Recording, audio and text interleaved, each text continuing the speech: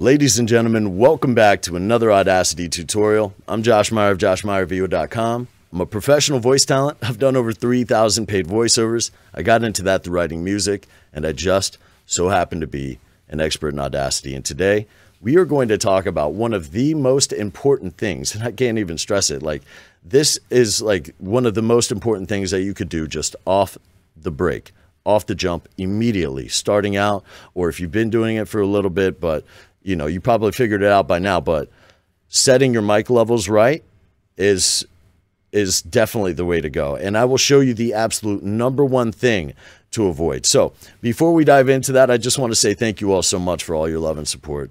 It's amazing. The creative community, you guys are the best. And thank you so much for all the amazing feedback on the EQ course. I did spend a long time putting that together, and it's great to hear how it's like literally changing people's game, like changing their audio game.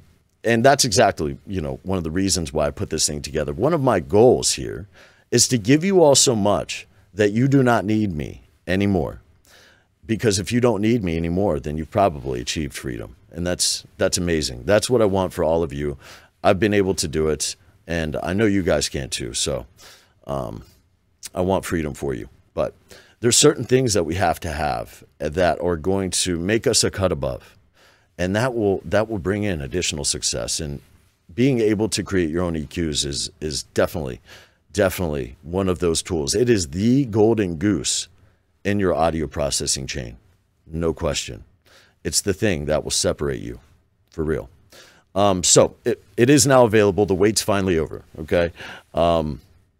And I'm turning my mic down a little bit. The wait is finally over. I'm basically giving the thing away until the end of October. I'm sorry, the end of August. It's going for 99 bucks. I'm literally giving it away. After that, it's 175, and that is a straight up steal. That's cheap. I've taken thousands of dollars of schooling and years of experience and put that in to 5 hours, and I've made it so easy for y'all. So if you're interested, feel free to reach out. I'll send you a PayPal payment request, and once you pay, I'll send you the download link. You'll have it forever, and it will definitely change your audio game forever. But I'll have a video coming out about that next week and exactly why I made it and why it's such a game changer. But feel free to check out last week's video. The side-by-side's crazy. I'm going to tell you right now about these mic levels. Stop rambling. Here we go. So here we have a recording, okay? And look at these sound waves. They look great. They look great. There's a good amount of juice. I'm coming in nice and clear. And we have these nice, beautiful kind of peaks here. Peaks, rolls, ridges, valleys. That's exactly what we want to see.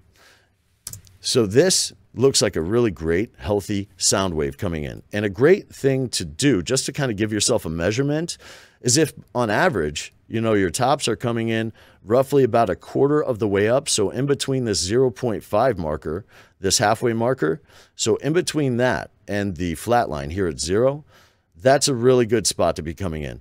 Now, you know, if the peaks of your raw sound wave just coming in are touching the halfway mark here, that's okay. But we definitely don't want to be above that.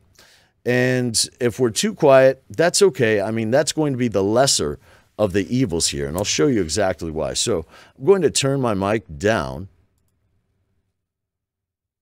So I've turned my mic down. Hopefully you can still hear me, but look at these tiny puny sound waves here. It's certainly not ideal. It's definitely not what we want, but you know, it's doable. We could work with that. We could work with that. You know, really what we want to do to fix this is we want to slowly turn the gain knob up on our interface until our peaks start looking, our sound waves coming in, start looking a bit more healthy and have a bit more juice to them, if you will. So, I mean, even this is a much better look right here. But this, you know, it's the lesser of the evils. I will show you the #1 thing that you do not want to do at all. And that is going to be having your microphone too hot. So if you are using a USB mic, you may actually have to adjust this microphone slider right here within Audacity. But if you're using a mic and an interface, then you want to crank the volume in Audacity all the way up. all the way up, because that's going to be the cleanest gain that you could get. So let's go into being too loud, and I'll show you exactly what to look for so that you know for a fact you're definitely going to want to turn that gain knob down, whether it be on your interface or within Audacity itself. So let's go ahead and create this scenario. So I'm going to turn my mic levels up right now. Oops. Okay, so I'm probably coming in super loud, but that's okay for the example. Okay. So now I've got the mic like pretty cranked up, and you know, I'm not sounding terrible right now, but the moment I get excited and just a little additional volume starts coming out of my mouth, I start to sound like trash. And you're starting to see some of these flat tops here. Now that is the #1 indicator that you're going to want to turn that bad boy down immediately. So look at that flat top. Look at all these flat tops. That is not what we want to see. That flat top, that's not going to sound good. This flat top, that's not going to sound good. And if you're even more flat, that's no dice. So the moment you see flat tops in your sound wave, you're definitely going to want to slowly turn that thing down until your levels look more similar to this. I mean, this is really healthy.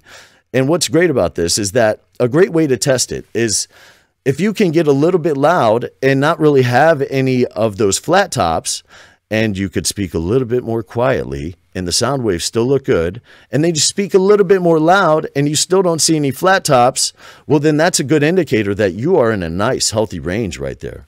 But the moment that you start to see some of these flat tops and you get a little bit loud, see, look at that. The moment that I got excited or spoke just a little bit more loud, we started having flat tops. And what that is digital distortion. It sounds like garbage. And it's really, there's not a lot you could do about that. There's not a lot you could do about that. The only thing that's really going to fix that issue is go ahead and turn that gain knob down until your sound waves look a bit more like this, right up here. That's exactly what you're looking for. That's a really, really nice range coming in. Now, if you're too quiet, that's okay, and I'll show you exactly why. So look, I'll just go ahead and I'll slap a compressor or something on that, or I'll just amplify it. So we can always make louder what is too quiet. But the moment that it's got that flat top, it's game over. It's game over. It's going to sound bad until you turn that gain knob down and re-record that. So you see a flat top, turn it down ASAP. If your waves are too small, you could probably give yourself some more juice, but it's the lesser of the evils. Look, I'll just amplify this. So, boom, I'll just get rid of this right here in the beginning, and we'll pull it over. Look at this. There's no flat tops here. So what's going to sound worse? And I'll just cut some of this out, and I'm going to de-amplify this by a couple so I don't blow you guys away in the video itself. So I'll just kind of turn that down, turn that bad boy down, 3.5, something like that. Cool. So what sounds worse?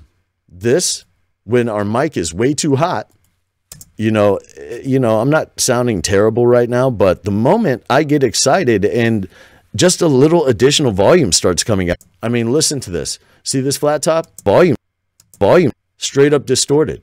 Total digital distortion right there. Not much we could do. But if it was too quiet, and we could just raise the sound levels and then we're good. I mean, listen to this. So I've turned my mic down. Hopefully you can still hear me. But look at these tiny, puny sound waves here. It's certainly not ideal. It's definitely not what we want. But so this still sounds clean. Definitely the lesser of the two evils. No question about it. This stuff, there's not a lot we could do about some of this stuff. Let me find an even better example right here. Now that is the #1 indicator that you're going to want to turn that bad boy down. I mean, it's just, it sounds robotic, you know? So that's no good. The moment you see these flat tops, that's the moment you know that you're going to want to turn that mic volume down. And I will actually just create a new scenario kind of showing you, just what you would do, So here's another recording. I'm going to make it way too loud on purpose. Look at all those horrible flat tops. Now, this is extreme, but if you're seeing any of your flat tops, then what you're going to want to do is actually, have your hand on the gain knob or be watching as you're turning the volume down until you're no longer seeing any flat tops. You're still coming in nice and healthy, and you can get a little bit more loud and still not see any flat tops. So when I got a little bit more loud right now, I'm still not seeing any flat tops. So I could speak quietly. I'd still be coming in clearly. You're still coming in nice and healthy, and you can get a little bit more loud and still not see. And see, this is totally okay. So now I know, okay, if I have a reed that has a dynamic range to it and the mood changes, I get a little bit more loud, then I'm not going to be clipping. Because the moment that you're clipping, is the moment that your recording is done. It's game over. The only thing that's going to fix that is you turning that mic level down and re-recording it. So just a really nice indicator right here. You see these flat tops? It's no dice. If you're too quiet, we could work with that. It's the lesser of two evils. You could probably give yourself a little bit more juice, but hey, at least you don't have digital distortion. I mean, look at that. Way too loud on purpose. So bad. Look at all this horrible flat. So bad. Okay, so that's it, ladies and gentlemen. Once again, thank you so much. If you're interested in the course, feel free to reach out. I will have a video coming out about why it's such a game changer and how it will definitely set you apart from everyone else. So if you're interested, feel free to reach out. $99. It's a straight up steal. I'm giving it away. That's until the end of August.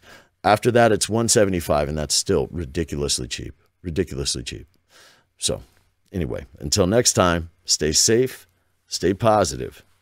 I got your back.